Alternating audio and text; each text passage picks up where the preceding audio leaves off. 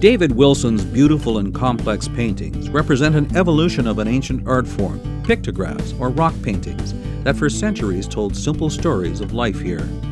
David Wilson's paintings also represent a journey that began with a young boy's question, where is the art of my people, the interior Salish? Yes, I remember when I was a kid, I was always looking in the libraries, the museums, wherever I could find First Nations art, and my first question was always, where's our art? We must have something that I can find some cultural identity with, and I eventually found it in the form of pictographs. He was 12 years old when he found those pictographs in a book. So why was he so culturally aware at such a young age? I guess I was born in a time when our culture had been still a bit underground. A lot of people were still recovering perhaps from residential schools, and we were just becoming once again awake as people. And I, of course, was searching for who I was.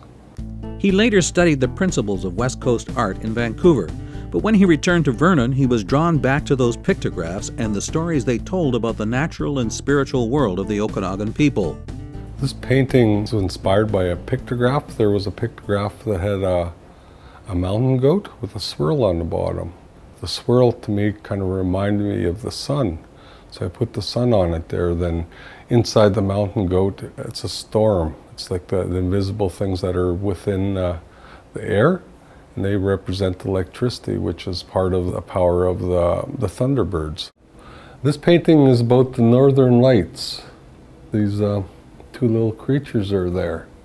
One's a little kind of a joker, other one's a golden eagle, and he has some fire. And on all the stars here, there's only one star that doesn't have the yellow on it, and that's right in front of him. That's just symbolically he's taken the fire, the light from the stars, and he's holding on to it. A recurring theme is respect for animals and their place in the world, as seen in this painting, Return of the Owl Clan, inspired by an incident when he came across some owls on a creek one night. I guess they were fishing. So we shone the light on them, and they started getting really angry, and they were stomping on the line there, and they were making gestures to come fly at us. So we turned the light off and went back inside. The message that I got from this was that humans are not the only ones who harvest these natural resources, but owls do too. They depend on them for their food source. It's never been enough just to do the paintings.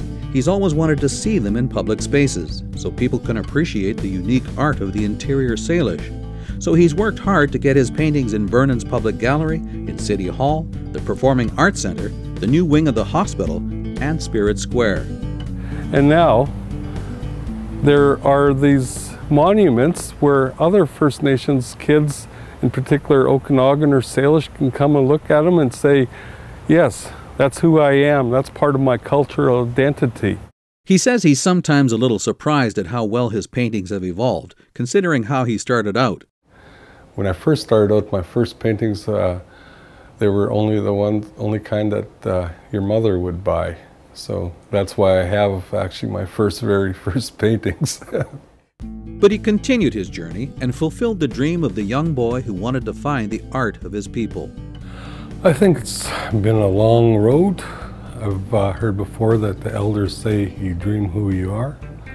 And now, after this many years, I think I've dreamed very well.